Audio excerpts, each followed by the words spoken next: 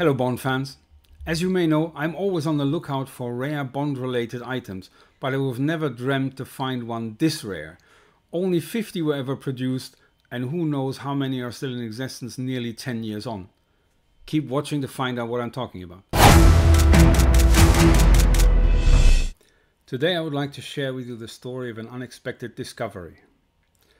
In 2015, acclaimed British photographer Terry O'Neill released a retrospective of his Bond on-set photography since Goldfinger called Bond and Beyond, in a limited edition of 1000, the first 50 of which included a digital screen cover. As far as I'm aware, the first time ever something like that has been done. Now, while I've heard of and seen images of this technical marvel, I'd never been up close with one.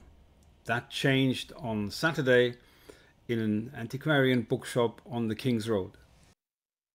As I was looking at some first edition Bond novels, including a Dr. No in a presentation case I'd never seen before, the sales assistant suddenly said, "Oh, if you like James Bond, you'd love this," and proceeded to unwrap one of those rare 50 copies of Terry O'Neill's Bond and Beyond with the digital screen in the cover. And not only did it have the digital screen, it also played a version of the theme tune.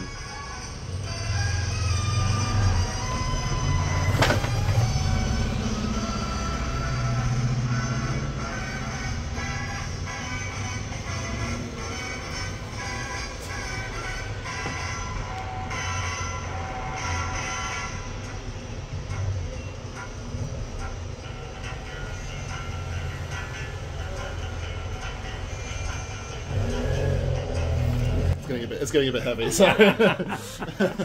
Fantastic. But the thing that's important about this one, they're all signed by Terry O'Neill. Mm-hmm. The important one about this one is that makes it different, is that it's also signed by Blackman. Oh, that's Pussy Galore and yes, exactly. That's what makes this one different, because most of them aren't signed by her. We don't know how it got signed or anything, but wow. Now, of course, the big question is, what's the price? Well, that's a good question. The answer is we don't know. We haven't priced it.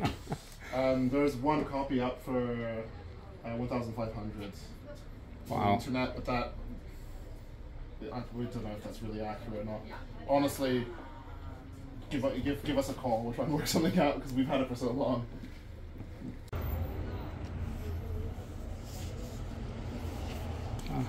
Mr. Fleming.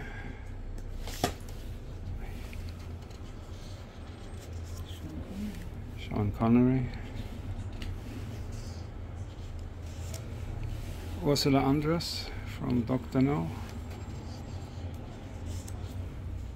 My guess would be this is Diamonds Are Forever level Connery. Or Ursula Andress.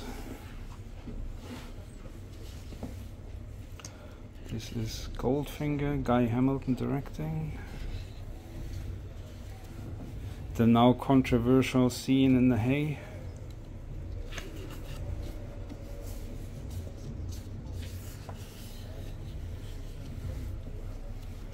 Connery struggling with the camera. Honor Blackman. Oh yeah, this I know, this is a famous Connery with Terry O'Neill's camera. I don't know if you can see this.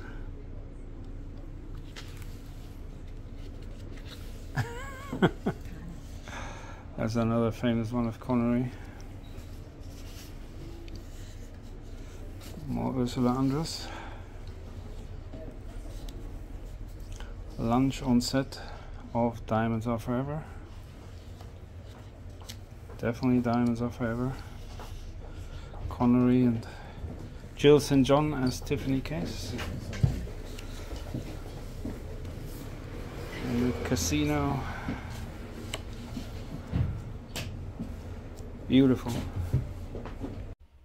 So there you have it. This very rare limited edition of 50 is now available for sale at World's End Bookshop on Chelsea's King's Road in London. As you heard, not priced yet. I've seen one advertised on eBay for £1,500, and there was another one on Lots Road auctions that included the coffee table, and that was priced at between 2,000 and 3,000. So somewhere in that region, if you have that money lying around, give them a call. I put the contact details in the description below and also over the end titles. And I'll see you in the next one. Or you can watch this one right now. Bye.